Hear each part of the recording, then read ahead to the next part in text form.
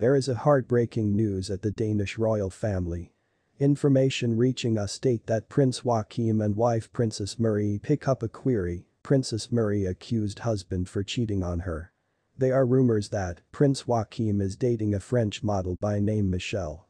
She graduated from the University of Paris raised by a single mother the prince, and Michelle has been seen in so many occasions. This has sparked lots of reactions from fans who some believe that the prince is known for his cheating attitude. Some believe that is one of the reasons why they are leaving France for USA. A royal expert told us that the royal house will needs to react fast to avoid a second divorce for the prince.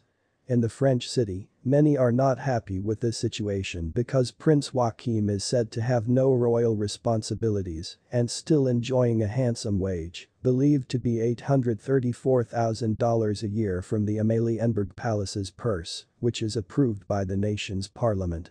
The family relocated there in 2019 for Joachim to study at the Centre des Hautes Études Militaires, and after reports they could return to Denmark in 2020, the royal then announced his new role as a defense attaché at the Danish embassy in Paris, which is where he still works today.